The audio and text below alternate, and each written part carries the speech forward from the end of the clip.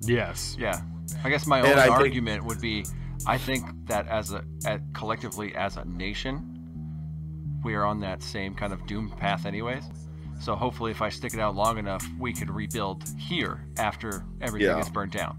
You know what I mean? Because we saw, and I said this kind of earlier. Prepping. I said this kind of earlier, like in certain states that people are going to, they're calling refuges, like Texas. It's too late for there. You know, it's already shifted. So many people left from California, from other places to go to Texas. But that's not going to be the red state that people left their homes to flee to. Now it's going to be a purple state at best. You know, and it might be okay. Like it might turn out okay, but it's not going to be what you went for. No, it's going to swing away from why people went there. And I don't know. I definitely understand the blackpilling, and it's something that I have to compete with consistently. And if you asked my wife, that would be probably part of the reason that she's consistently telling me that we should leave is because of how often I'm coming home. Like, these motherfuckers don't want it. They don't want freedom. They want to suckle at the teat of the state because they are fucking afraid, you know? Yep. When I don't know, I can't even think of a good example because it happens all the time. It happens all the time. Like every day, man. Do it to myself. Listen to NPR and shit in the car, you know? I do it to and from work all the time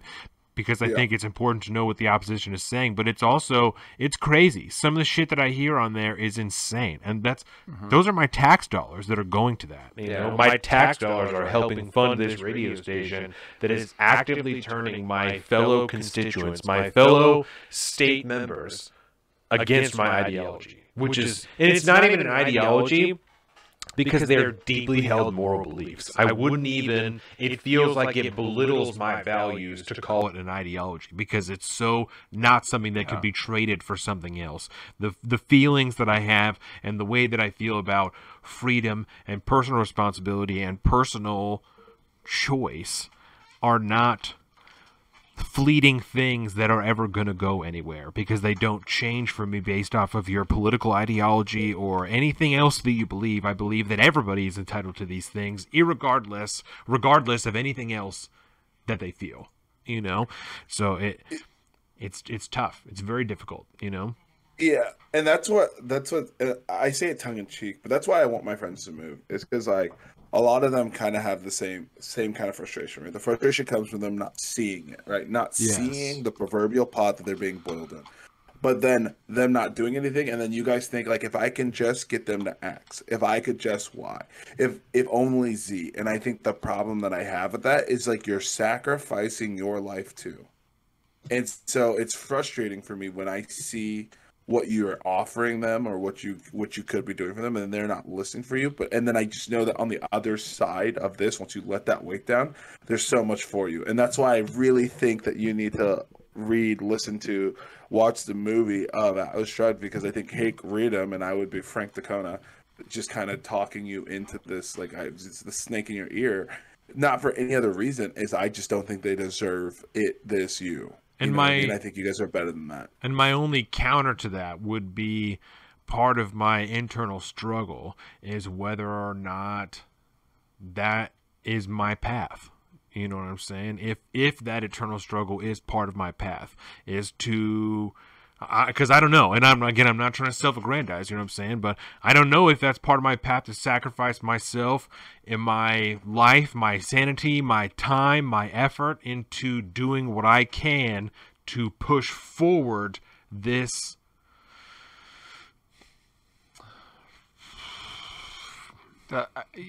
idea, even if I don't see it come to fruition.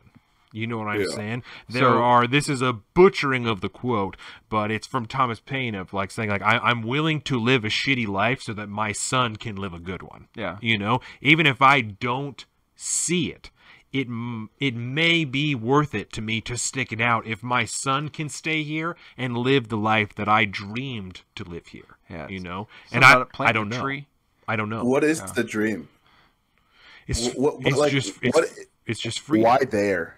Like, why there though? Is it because your family's there? If your family's there, no, leave it alone. It's not because my family's here, and I, without going into too much detail, because I don't want to air on the cast. My family is now essentially my friends. It's not my family. It's because this is the only place I've ever lived. I've never lived anywhere else but the Pacific Northwest, but this state. Just come visit me. And I've been to other places. It's not that I've never been anywhere else. I've not traveled the world, but I've been to other places. And the connection that I feel to this place when I stand in the woods, in the rain, in the fog, is unparalleled to the feeling that I have anywhere else. Yeah. And it's difficult for me to trade that. And that's definitely not to say that I can't discover that somewhere else. Because like I said, I'm not well traveled. I have traveled places, but I'm not well traveled. So there's potential that I could find that somewhere else. But without having felt that anywhere else, the only place that I felt that is here, you know? And because I know in myself that what we are saying is the truth, it almost seems like a disservice to give up on these people, because I know what we're saying is true. I know it to be true, and I know that, like you were saying, if they could only understand, if they could only whatever, if they could see it, then they would know.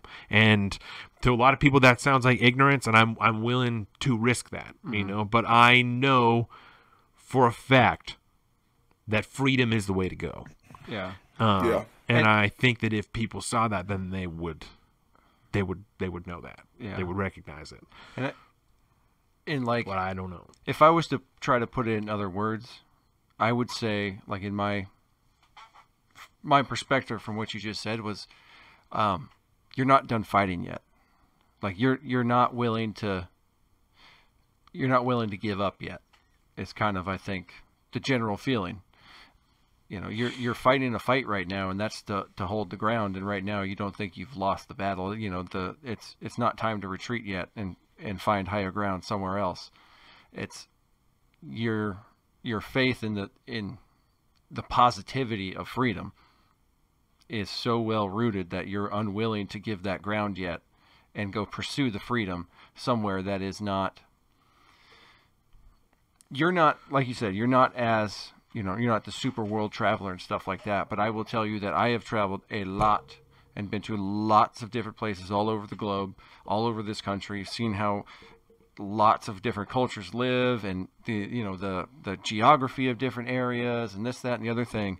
And when I had the opportunity in my life to basically move wherever I wanted to go, I came back here, and I don't know what it was at the time, but I understand that feeling of kind of like home ground being like sacred ground. Like, I've learned to truly appreciate the landscape, everything around here. I mean, we got some dope ass stuff. If you like to spend time outside and be out in the woods and hunt and fish and feel like you're a part of the land, or go see hikes, or just look at gorgeous ass sunsets over, like, you know, snow-capped mountains from like your backyard.